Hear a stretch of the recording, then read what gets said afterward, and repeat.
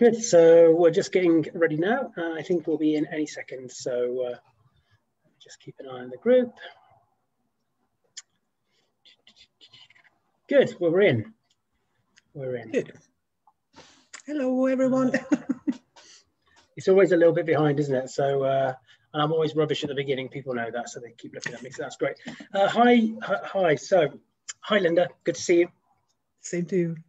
Thank you so much for coming along to have a chat with us all tonight. And we've got a lot to kind of go over. And I think it's going to be one of those chats like when we've chatted before, it could go anywhere. So we'll just see how that goes. But I'm really keen for us to learn a lot about your kind of journey and your outlook and your passion. There is definitely something happening at the moment, I think. I don't know whether you see it, where finally some bits of the jigsaw start to fall into place, and that could be because we're able to connect like we are now. Maybe that is the thing that's been needed. But what's been really important is that we recognize the voices, and I call them the authentic voices, that have been talking in these terms for a long time, and that is definitely yourself and of course your mother. So just for those listening then, Linda, tell us a little bit about your journey and about your kind of your journey into where you are now. Yeah, of course I grew up with my mom, and she's been a dog trainer consultant for 50 years now, last year. So I've been in it all the time, but I've been a glorified assistant. I've been a test person and a gopher and everything like that. And I never pursued a career as a dog trainer. I was just there helping out. And I lived with my mother on the farm for a long time.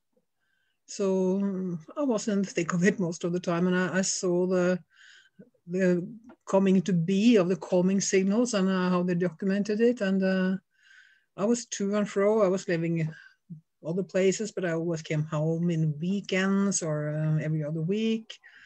And it's been a very fun journey. And after some time, when everything around me started to cool down with kids and everything, so, well, dog training is kind of fun, but I'm not that much of a dog trainer. I'm more of a dog interpreter or translator or investigator, if you want. Love because those terms. I always try to find the whys. And if people tell me you have to do this and this, and I say, why? And the dog is so and so, you have to fix him. But why is he like that? What's going on in his head? Why is he thinking like that? And was that influenced by your mother, or had there been other life experiences and other things that you'd gone through that also allowed you to come to that conclusion? Absolutely. It's my mother, first of all, but also my training as a teacher. And I've been working a lot with special needs children. I've been working as a kindergarten teacher with also children that has no language. I've been a mother of 2, and they also had their issues. And I try to understand, what is this coming from? What is their motivation? And it's sort of just fitted together, everything with children and dogs and learning psychology and how the process of the mind works. So it got me curious, so I wanted to learn more. So I take some courses, and I go to a dog trainer school, and I take some more courses. And the more you know, the more you realize how little you know. Because this is a vast field, and if somebody tell you that I know everything because I'm an expert, I say, okay, you don't know. And I think that's really interesting. I think so many people listening as well who have come from a similar background, whether it's working with children with special educational needs, whether it's people coming from a humanities background, teaching background. It's amazing how that really makes you think more about what behavior is, and that shift away from the arbitrary nature of thinking, well, that behavior is bad, therefore we must change it, rather than thinking, as you say, the whys. Yeah. We've got loads of whys to explore, and I want to unpack those, but I'm really interested because your mum's Turid Rugaas, right? Okay. Yep. So, and only you can say that in this kind of virtual space. Yeah. So, I'm not ashamed. No, you're not ashamed. No, of course. No, it's a really amazing thing. This is what I'm saying. I find it really interesting to think that to have that early influence from your mum and to actually be there whilst some of those kind of moments were happening for your mum where she was thinking, whoa, hang on a minute. There's something happening here. I'm seeing things here. That must have been so amazing to be a part of that experience, because, of course, we see all that in the form of a book, the final product of that. But it must have been an amazing time to be around your mum when she was really thinking, hang on, I'm seeing things here. I'm making some connections. Yes. And maybe the most amazing about my mom is that she discovered the calming signals, and she continued to study the dog signals, but also she keeps on evolving. She keeps on reading. She keeps on taking classes. She started reading a book of quantum physics for beginners and laughed her head off because she understood it. And she's been reading up on brain chemistry for fun at the age of 80. I mean, she's so keen on learning and understanding. And to continue that process, I think is the most important thing we can do, that we don't just sit back and say, okay, I learned a lot, now I'm happy. And that's really important, because I think a lot of, I heard, it's probably about 2 years ago when I heard your mother speak virtually on a recording. And it was pretty clear that I think some people look at, especially if they've got like, the early books, they might think that that's where Turid ended, but obviously that was just the beginning, and things have shifted a lot. And even for her own personal development, she's continued to evolve with those views. And also, I was talking to my daughter today. She's 29, and she's a daycare for a small dog. And I told her something about something she did. We don't do that anymore. And she said, geez, Mom, you told me this when I was a child. I said, yeah, but we keep on learning. You have to be in the loop. You have to continue. So everything I was taught as a child is obsolete? Yeah, sort of. And that was after the calming signals, because we keep on moving. We keep on educating ourselves. And that is more or less an obligation, I think, as somebody who has to do with others' minds, if it's people or if it's dogs.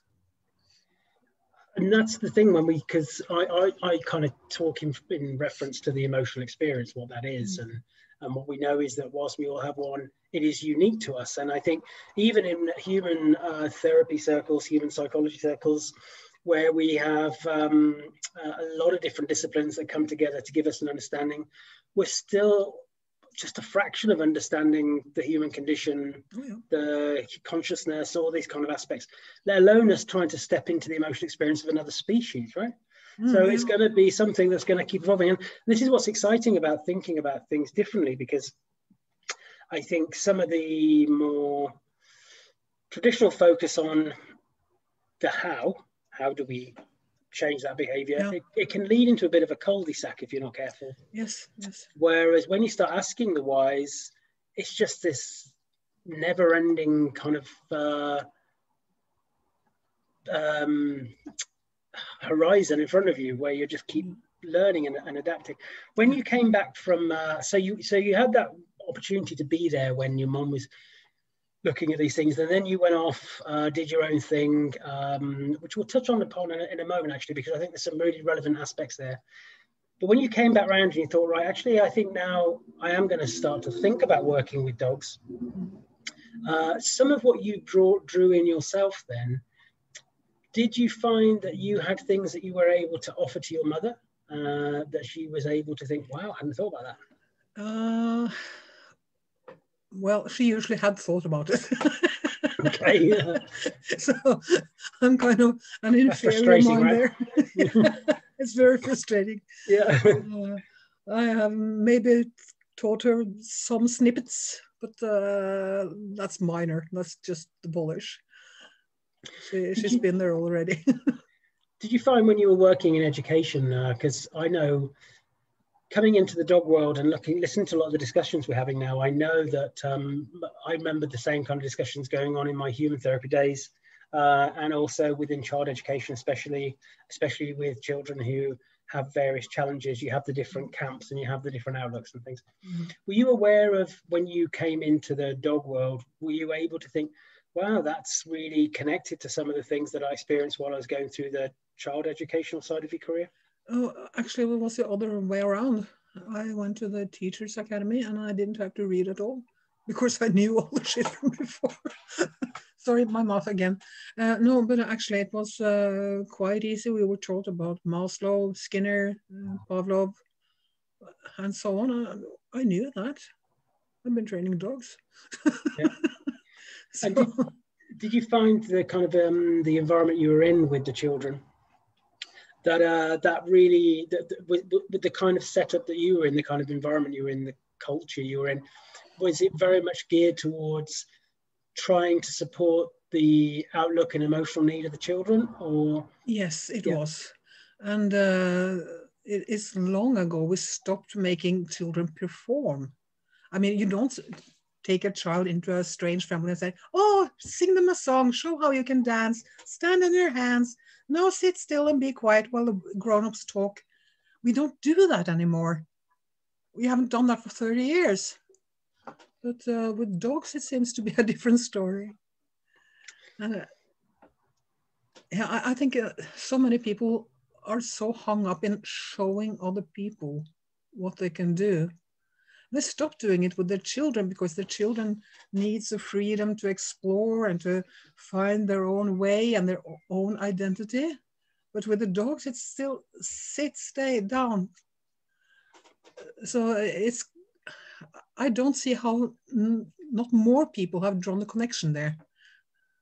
What do you think is, I've got my own thoughts on this, but what do you think is the reason for that? Why is it that we have an industry or a part of our industry that seems to not see some of these extra bits, or are hesitant to shift how they view things or how they practice? Because it's so fluffy, easy to train a dog, to get a dog to do stuff. It's so easy. He's a scavenger. Treats are food. Food is survival. It's so easy. He will do anything. And even if you don't know his motivation or his fears or his hesitations, he will still do it for food and for love. Yeah. And as long as you have love and food, you can make him do anything. But I don't see that as a reason to do it. That you can is not a reason to do it. You should think, why do I want to do him to do that? Why do I need him to stand on my shoulders, jump through hoops, so on? Is it valuable for the dog? Does he enjoy it, or is he just trying to please me? Or is it just doing it for survival, which is the treats and the food? So when you look at, when you have the people that come and learn with you, do you find that because they've obviously sought you out, that some of those barriers aren't necessarily there? Or do you still find that you have to invite them to shift some of that belief system to kind of really connect with what it is you're doing, as opposed to maybe just kind of thinking, oh, that's cool, but not actually get it? Yeah, no, it's both. It's both. And some people know what I'm doing when they seek me out, and some have no idea. They just come and want to have a better dog. and some, most actually get it. When I sit down with them and try to figure out what they're expecting, and try to talk with them about what is actually a realistic expectation and what is actually realistic for the dog to understand about your motivation. And sorry. And I also try to have them see the dog and see how wonderfully easy it is if you just connect with the dog and you can live a life together as maybe not equal, but at least as partners. And he can have choices, he can have options, and he can have a say in what his life is going to be. That doesn't mean he's running wild. It means that you can sit back, kick off your shoes from time to time, and just take it a little bit easy. Because you don't have to train him for everything. He knows how to walk. He knows how to find you. He knows how to lay down and sleep if he needs to. You don't have to train him to do it. Yeah. So if you just can find that more like Zen, I'm very hesitant to use words like Zen or holistic or anything like that, because I'm not into the mind reading or anything. It's all about seeing what is actually there. But it kind of resonates a little bit. And I think that's a good point there, because it can be hard. Oh, I don't really heard that. My dog's just done a big burp. It wasn't me, it was the dog. It can be hard. Language is so important, right? And language has definitely been used to frame the more traditional view of doing things, because whether that's the kind of dominance model stuff, or even the more do kind of positive reinforcement training, language is really important, and that's why I hate the word industry. Dog training industry, it really grates on my nerves. What is it about the word industry that grates? It's like just pumping out easy solutions. Oh yeah, I see that. I hate that. Well, I think we have ended up, when we think about the progression, I'm giving a talk on Monday, and I've had to break down the kind of history of dog training, if you like, and just see how it goes through. You can see how, obviously, we started off with a very kind of authoritarian view of how we train dogs, even before the whole dominance pack thing came along. When that did come along, it kind of fitted with that, so it was quite connected, and it kind of went through that process. But even the early pioneers, you know, your John Fishers and others who were like, hang on, that's just a bit harsh, let's think about doing things differently. It was still very much on that linear progression of looking to change and manipulate behaviors. And I think and so an industry has been built around that, and I think I get what you mean about that now, and it's very easy to monetize that, actually, and to get the right language to support that, which also, from my point of view, I'm interested in the psychology of judgments and value systems and all this kind of thing. It can fit very easily with a human need or tendency to just have a very quick judgment of behavior, because it's easy for our brain to think that's bad, that's good. And also I think the human need for worship, this insatiable craving for having somebody look up to you with admiration and worship. That is such a great way of thinking about it. And I think I use the term validation, which is a bit soulless, I know, but worship is a good word, I think, because we all want to feel validated, right? We all want to feel worth. And especially, you know, if we just look at especially the structured educational system that we have, where we are expected to act in a certain way and look a certain way, we're often pitted against our peers in order to attain the notion of success that has actually been arbitrarily decided by others. It can be really hard to find that sense of self. And I think this is the kind of Kim Brophy talks about this, about how on the one side, the reason we have our dogs is so we can have that unconditional love, and we want to have that kind of like say hero worship kind of connection. But it's not unconditional.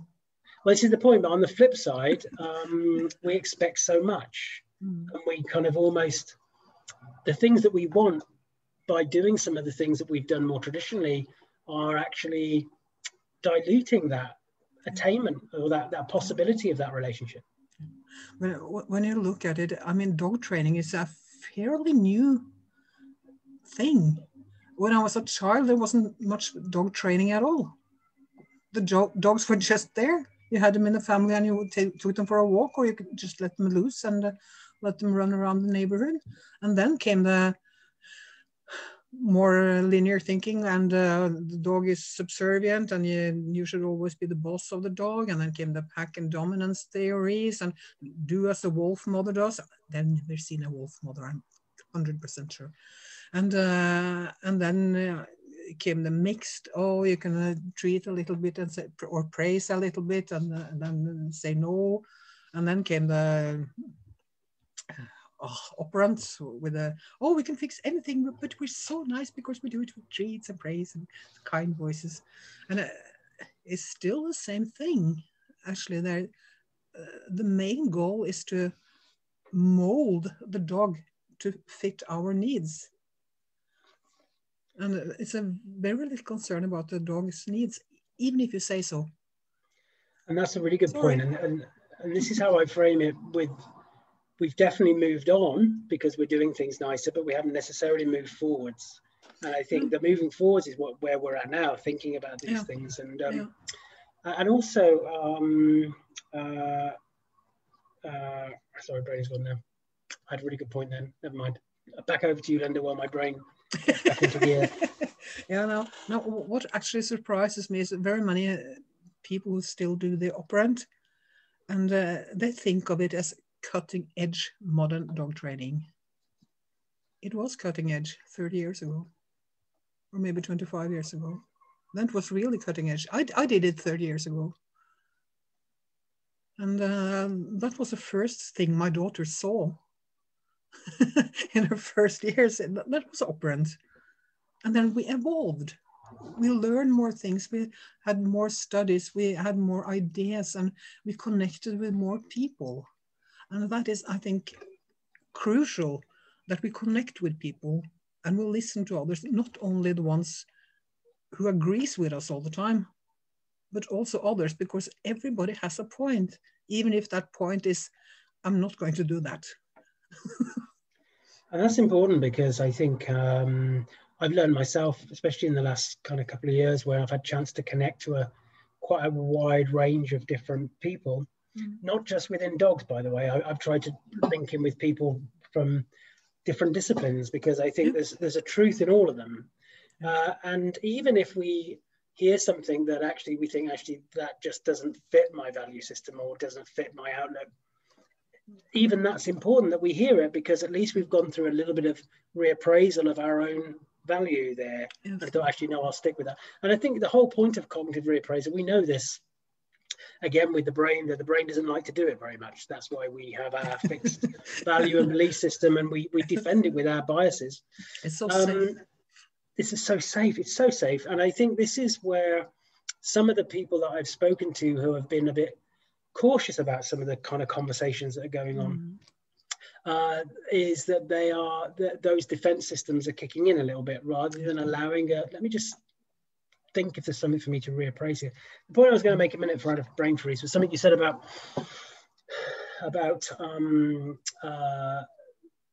still being fixed on the kind of the how, and kind of giving a nod to the emotional side of things, because I think there is a big difference between recognizing a dog's current emotional state and actually understanding their emotional need and experience. And this is something, again, I hear a lot from people who might have heard some of the Beyond the Operant series or other conversations, and especially who have a heavy operant outlook, who then get a bit upset because they feel that somehow people are saying they don't care about the emotions. But if you're working with a dog and you're aware of their emotional state in the moment, that's one thing. But if you then stop that because you think, yeah, the dog's getting stressed or the dog can't cope, but then later you still go back and work to the same criteria you set before, you're not necessarily recognizing that dog's emotional experience, I think. No, actually, the dog's emotional experience is what we do. That's what we work with. But I've been trying to explain this so many times, and I still haven't found the word that can penetrate through minds, I think, because we so often tend to distract the dog, to make the dog think about something else, to make positive associations with a bad situation. But actually, the dog has so many coping strategies. He has so many life skills that he just needs to find. And that's what we're training, actually. That's a training we do. If the dog is reactive, first of all, why is he reactive? Is he in pain? Is he afraid? Blah, blah, blah. Then we go to eventually, what is the pain? Does he need a vet? Does he need a myotherapist? What can we do about his exercise regime, the way they play, the way and how long they walk, and so on and so on. You go to the bottom of the course chain and work your way up. And when you have sorted out the environmental, the physical, and the emotional needs, when you got that part of the jigsaw puzzle, then you can start working on behavioral skills. You can start with being with other mature dogs that can show him how the body language works, how the calming signals work. And he will get that empowerment of seeing how he can make other dogs change their behavior by the way he is using his. Because when we all the time modify and distract and don't give the dog time to think or concentrate, you will lose his language because you only give him the one option to have his focus on you and not about what is going around in the environment. And when you don't know what is going on in the environment, he doesn't feel safer because he's with you. He can shut it out, but it doesn't give him any quality skills. He will feel so much empowered when you let him find his skills in a safe environment. And it's not about just tossing the dog into a difficult situation and let him figure it out.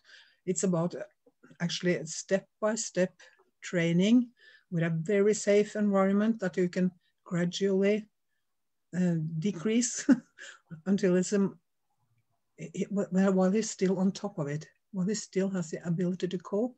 And if it's too much, if it starts showing signs of stress, you go and do one of his skills.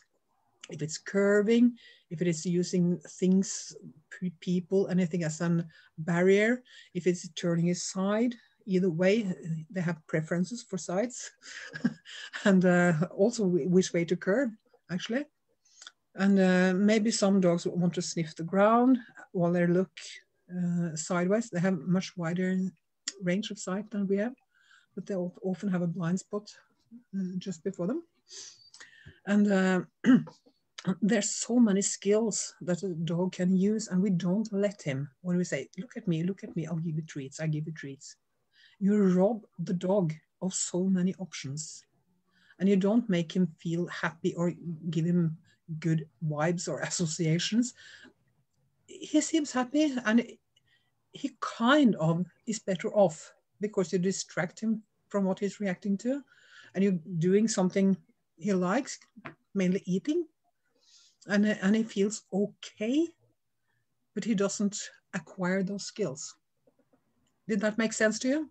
Oh, 100%, because this is the very much the nature of a lot of the strands that I'm trying to pull together with dog-centered care, about looking at this, because and I think you actually explained that beautifully, and especially that little bit at the end, because we can, of course, step in, we can micromanage, we can get the dog to do a lot of things on cue, and we might be able to get through situations. What we have to understand, though, without judgment, is just recognizing that potentially many of those behaviors that we get the dog to do may have no internal value to them.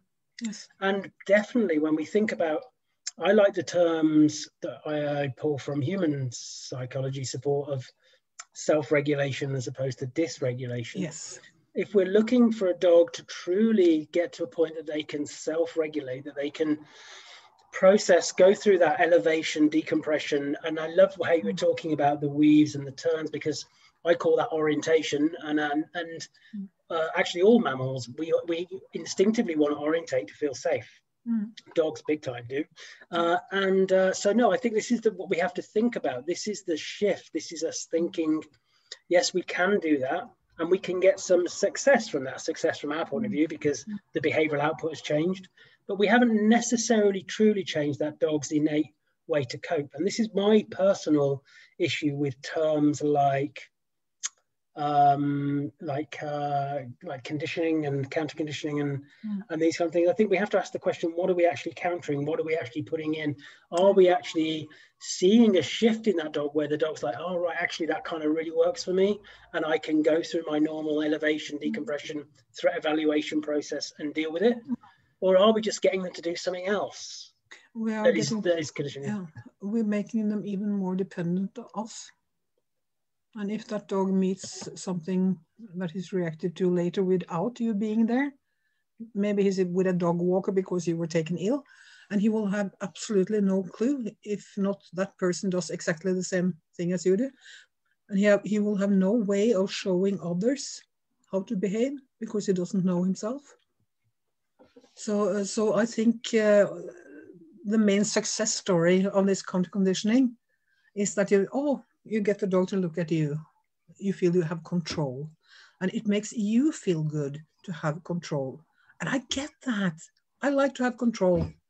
I like to have control over my dogs, my cats, my children, my co-workers, my whole working space, my kitchen. I want it all in my control. But somewhere you have to give and take into consideration that this is living beings. They also have a right to their own minds and coping skills.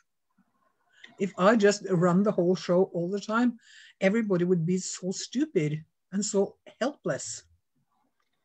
And we see this with humans when we think about anything that forms an institutionalization process, somebody who becomes institutionalized, whether that is within a facility, whether it's because they've been in the services, even people who have been on supported benefits for a period of time can almost be institutionalized in a way where when that stops and there is an element of having to look at self-help, self-regulation, having to be able to deal with these pressures, it can be very difficult to, because so many other decisions and choices have been made on your behalf up until that point. So we can all recognize that, actually. And I think exactly, and that is what I called, we all know that learned helplessness can be achieved by commands and punishment and making you afraid of what can happen if you don't do as I say.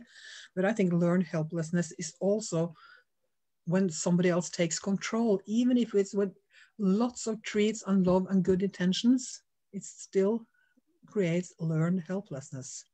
And that is not a good feeling. It's not. And this is why it's not, and I think you explain things so well, and no, you do though. But you do know. I think, but yeah, you do, because it just gets my, you get my, when we spoken before, my brain goes 100 miles an hour when you say things, and because each little bit. This is what I love about these discussions we're having within this kind of moment, hopefully movement that's going on with everybody talking, is because you unpack one bit and there's another 3 things to unpack, right? Because every little bit is, oh my god, a bit more, it gets you thinking. Yeah. And I think this is I get so excited when I see these talks you have with other people, and I sit almost shouting at the screen, oh, but I have something to say about that, but of course I've forgotten that now. And that's the thing, I think that we're going to be having people doing that while we're talking as well. I think, I know when it happens, and I definitely, when Kim got a chance to speak to Simon Gabois recently, and I couldn't make it. I was supposed to be in that chat, and when I watched it afterwards, I thought, oh my god, I wish I was there because I want to ask this and I want to ask that. But we need more forums like this. One thing I've been thinking about with Dog Centre Care, the group actually, is to start having maybe monthly forums of maybe 10 people, where we can all come together and just take, just kind of draw names out of the hat, really, if more people want to, so we can all talk. I think it's important. And this is the thing. It's all about making these connections. I mean, I'm a member of the PDTA. I'm an associated member because I insist on going the whole process instead of just using my mother's name. That's cool.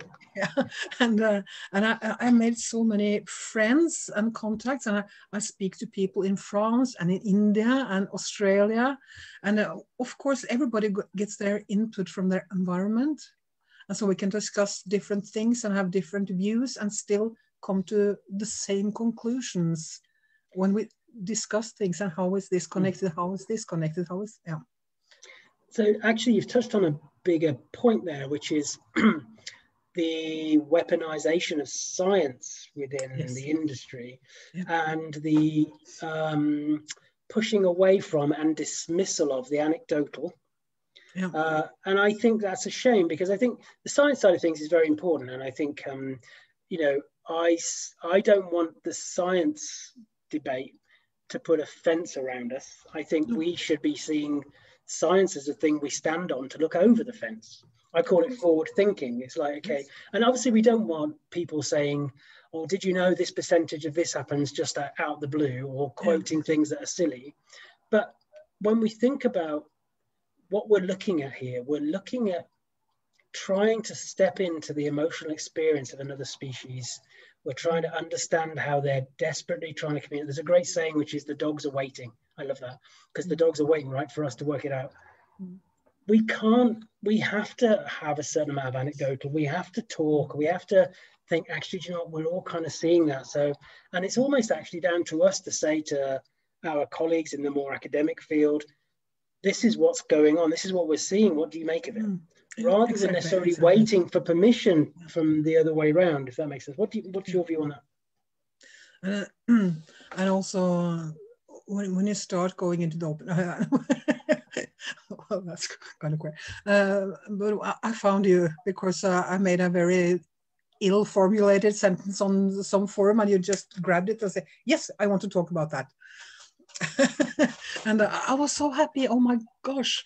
And also through you, I have found so many people that I start following on Facebook, and I start listening to podcasts, and I found people I haven't heard about before. Of course, my mother knows everybody and knows what they're doing and everything, but but I didn't. And I started listening to people maybe she has dismissed before, and found out, wow, they have really evolved since I last heard about them. And somebody I never heard their name, and I found some really, really good lessons and discoveries in holistic groups, in free work, and that I didn't really think about before. We do enriched environment, which is almost the same, but also you pick out snippets here and there, and you just internalize it when you think about it. And yeah, actually that makes a lot of sense. I'm going to use that. And sometimes you feel, no, that doesn't sit right with me. So we push it aside and I'll look at it later. Maybe when I know more, it will sit better. And that's really important again there, because there's two components here for me. First of all, that we can only have our own truth. That is what we have. And anybody who listens to anything I talk about, I definitely don't want people to think that I'm trying to say you must see this way.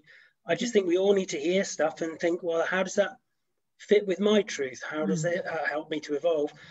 So that's the individual thing. You and I as individual people, we will see things differently, and we'll see some things the same. Oh, yeah. I think as a movement, as a vision for the future of how we connect with and support and teach dogs, the bigger the entity of people, the bigger that truth becomes. Yes. So we don't have to have a shared truth that we all buy into. We can have our own individual truths, but there will become a collective truth that we all become part of.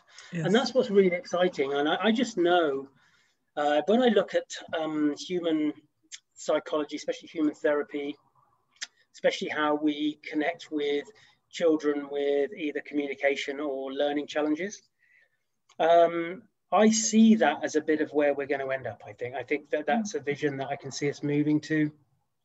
The biopsychosocial model that kind of has been around for quite a while in psychology and clinical circles. It makes sense, right? That we're not just subject to one component part. There's multiple things that go on that drive our behavior. And I can see that's where we're going, Linda, actually, a multidiscipline,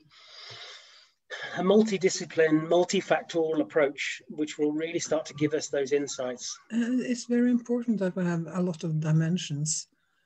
I mean, gut bacteria can influence on the hormone that influences the brain to feel differently, and the muscles, everything connects with each other.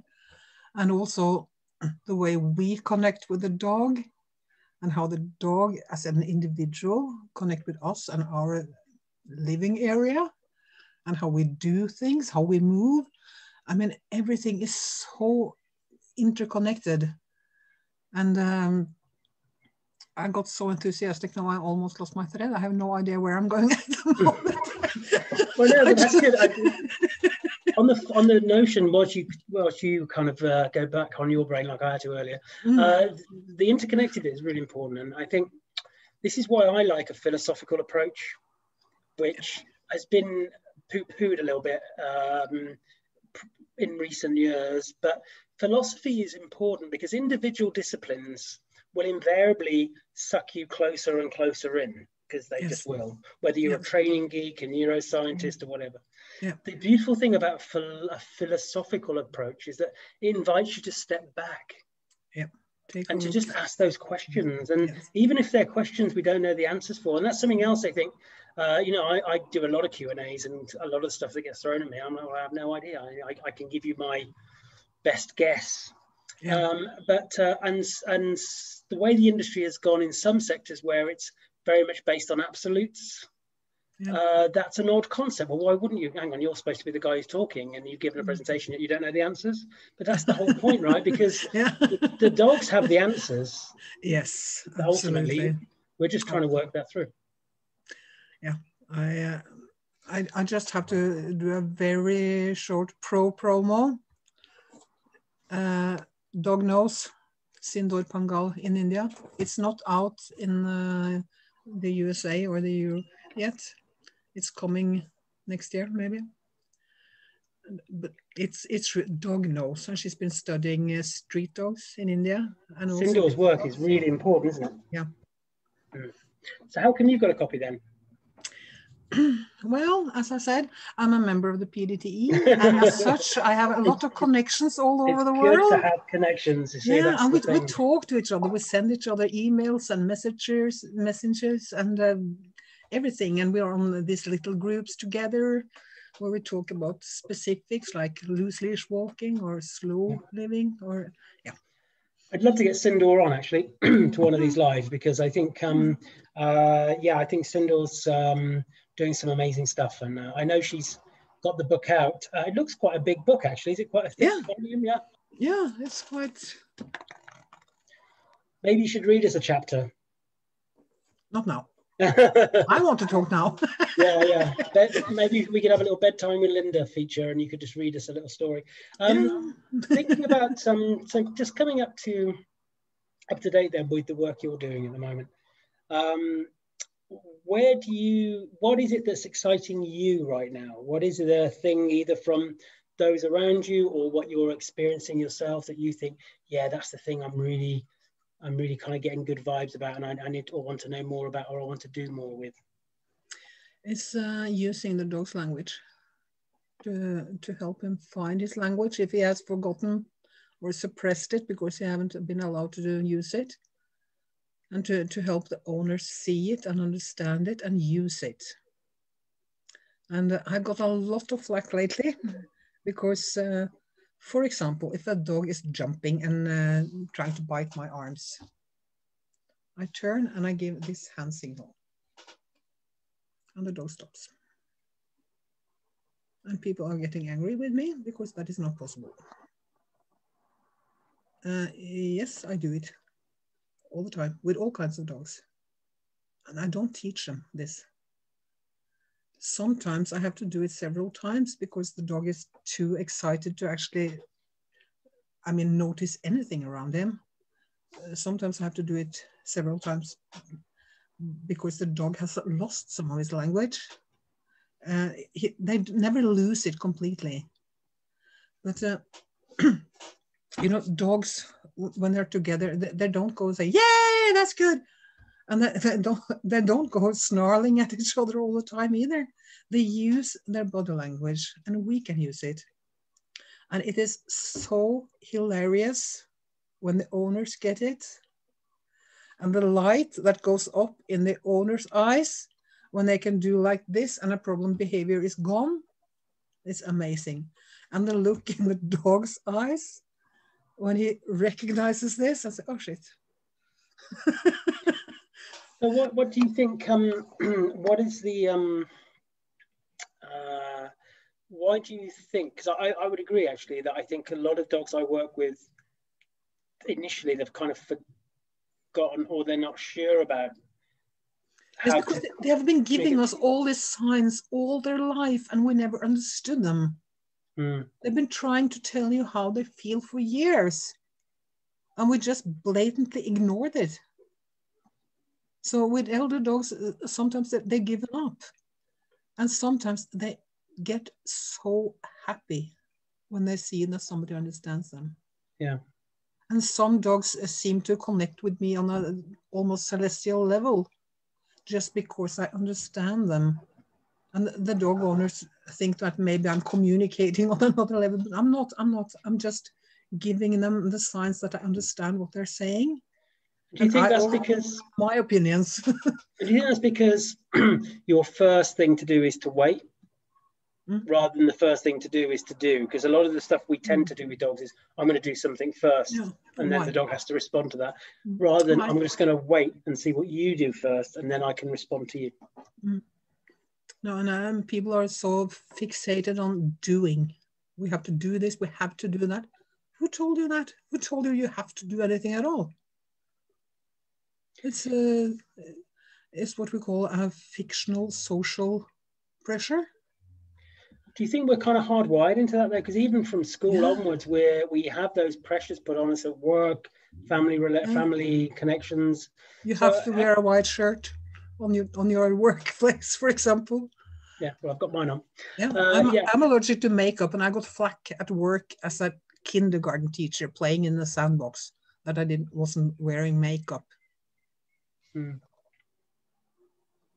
So actually, this way of connecting with dogs, I find myself the way that I practice with my clients, which is about trying to step into the dog's experience and trying to find out those authentic coping mechanisms that the dog invariably has, actually. Yeah. And as you say, managing things enough so that they can have a chance of doing that. Because, of course, if that nervous system takes over too much, they struggle to connect to those things. But I find a lot of the carers, clients, it's liberating for them too, actually.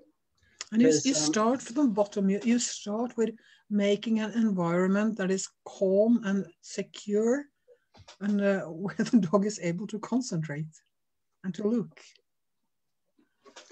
So what are the big whys left for you? I know there's many, but at the moment, what are the current whys in your head that you're thinking, why is that? What's the thing that takes a lot of your thought process up at the moment with the why? Actually, just this moment, it's why do people do that? I mean, why are people so reluctant to think otherwise? We just talked about it. It's the same for them as for everybody else. It's safe. But we have also to see why is the dog doing what he's doing, because it makes sense to the dog. Yeah.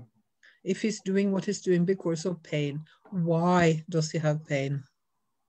Well, maybe it's tense muscles. Well, why is his muscles tense? Is it because he have an injury or had an injury earlier that made his muscles tense? Is it because he have an experience that if people stoop over him and pet him, it will be hurtful or shift his balance? So he will snarl at people who come and bend over him. All these things are connected, and you have to find the root cause. And then you start, fix my dog, he does this. And why does he do that? Why does he do that? And also, why do you want him to do that? Why do you want him to do this? Why do you want to do that? And there are so many whys. There are more whys than there are people. Yeah, and I think this is why it is really interesting when you start peeling away the layers, because even for that dog, that presentation, that behavior, there will be so many strands behind that. A lot of that will have been from, like you said earlier, many years trying to communicate something, actually, and not getting that relief. I use the term relief a lot. Feeling that no help comes, feeling that there is no connection there, and that does have an effect on our neurology and our physiology, and everything else starts to come together. And so we have to kind of unpick all that. Yeah. And the need to be understood, the need to communicate, and that's also interspecies. And this is the thing, we're not very good at communicating our own emotional need, to be honest, and we're not very good at recognizing stress in each other. So there's a lot of things to consider here, and this is why I think going on some of the when you have that time, for me it's time and space is everything, right? So we need time and we need space, not just physical space but head space to kind of see stuff. Only just this afternoon, before I came on air with you, going out with one of my clients in the environment, and just seeing the difference in her, because she's a very busy lady, corporate lady. Walks were very much kind of almost like a power walk, right? You know, and she's really slowed stuff down, seeing the difference in that lady, how she holds herself, how she breathes. It's a two-way thing. When we have that kind of almost symbiotic connection, when we're thinking about, right, we're going to be supportive of each other. This is why I like the term alignment, because it isn't about letting go of all the stuff we've ever done with dogs. It's just recognizing that the dog has to have a say somewhere as well, and we're just going to try and find that middle ground, you know, as best we can. Yes, of course. So before we think about what are the things that you really want people to consider? If you could kind of sum it up into a few main points, really, about the things that we need to be really considering when we're working with our dogs, or even just owning a dog and connecting with a dog, caring for a dog. Yeah, I think we should think about why we want what we want. Really meditate on that. Why do I want the dog to sit? And what is natural for the dog? What does the dog need? Does he need to be obedient, subservient? Very many people say, yes, that is a life skill. I've heard people say that sit down, stay, come here, roll over, jump here is a life skill. For me, it's not. But I really wish people could think it, mull it over, go into yourself, feel it in your heart, feel it with your brain, and just take some time and think, really think, and try to feel, does that resonate with me? Does it sound right? Trust your gut feeling a little bit more. Trust your dog a lot more. He's not plotting to take over the world. He's not plotting to dominate you or steal your family and your bread and everything. He certainly is not going to steal your car like a teenager. So let him have his little teenage things. And do you think a lot of things we have to think about is, because I think there's two types of dog, isn't there? There's the dog that comes to see us now, the dog that's had to kind of endure all these things that we're not getting right. Yeah. And we have to kind of make some of those compromises along the way to support that dog. But then there is the generational shift that we have to be considering. What are we going to start doing with the new generation, with these puppies? What are we going to do with the kind of, because in the UK, we still have a very heavy reliance upon a structured educational class-like system. You know, sit down, come stay. We have to think about that side of things as well, don't we? To start thinking about how we educate carers from I do start. only one-on-one. Say again? I do only one-on-one. Yeah. With puppies, anything. I will have the social gatherings with puppies, like 4 puppies together playing in an enclosure. But then I don't butt in at all.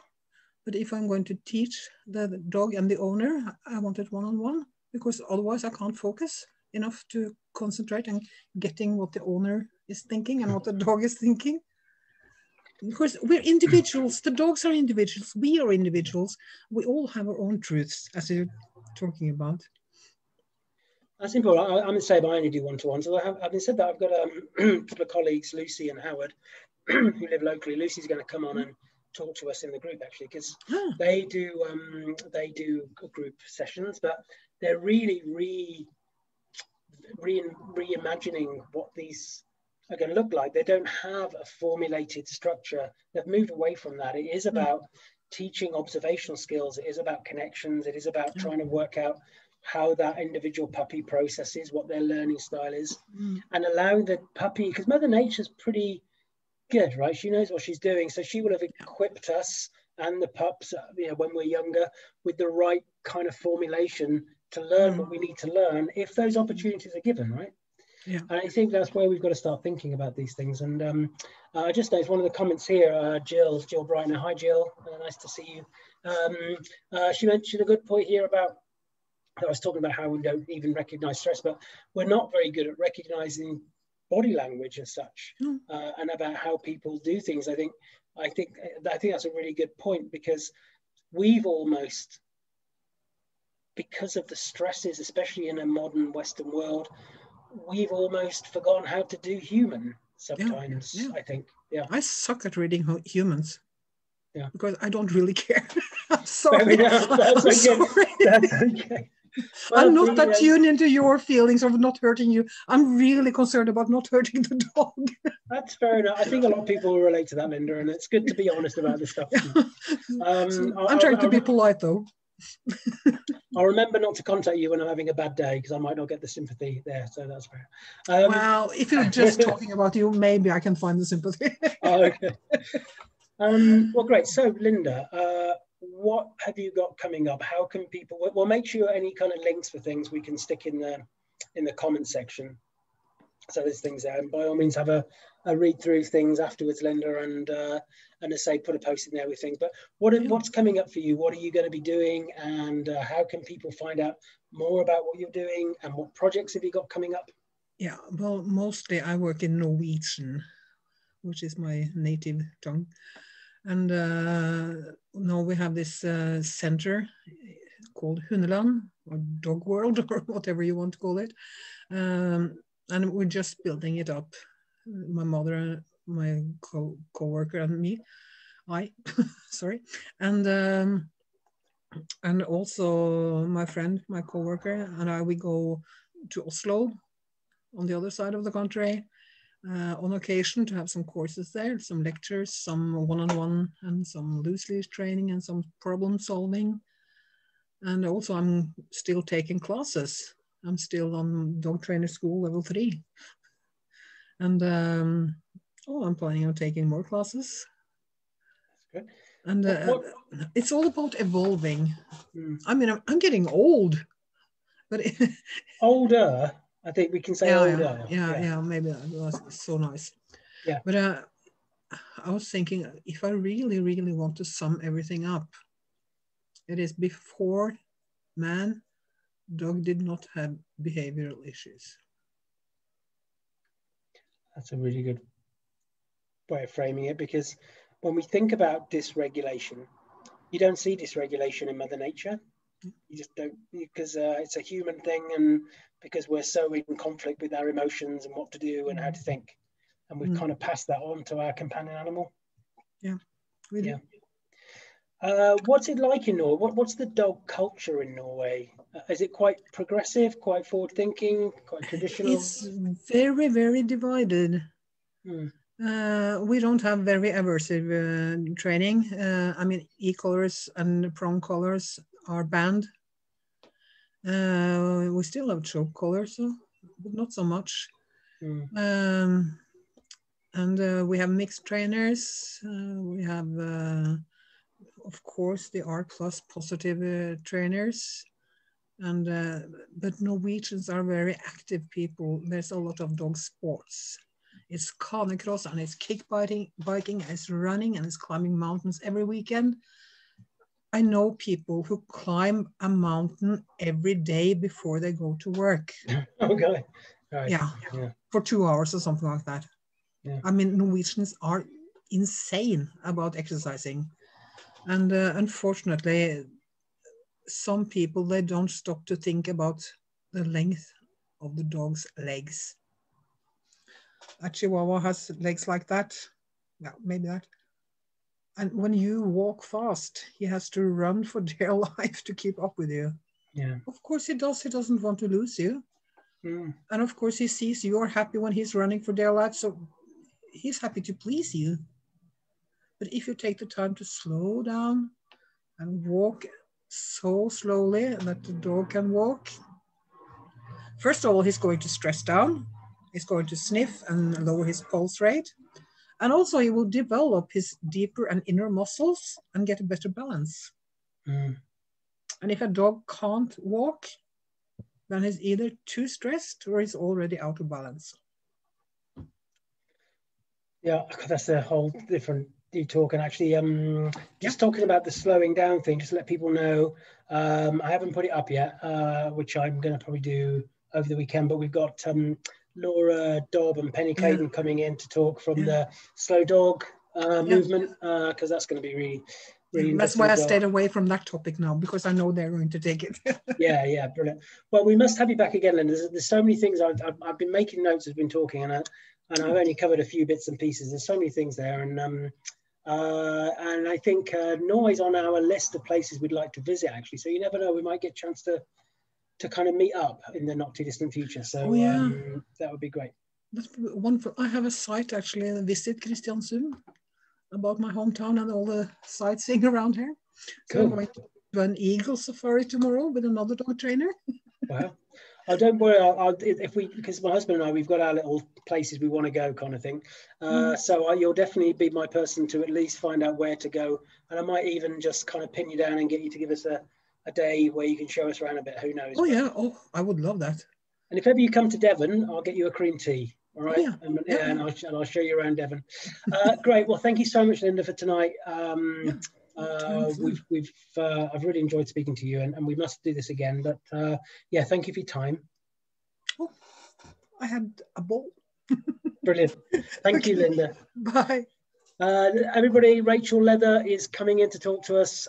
Rachel's a specialist on trauma. It's going to be great. That's this Sunday. I think it's 4 o'clock, but have a look. That's going to be another good one for us. But thanks for tuning in, and speak to you soon.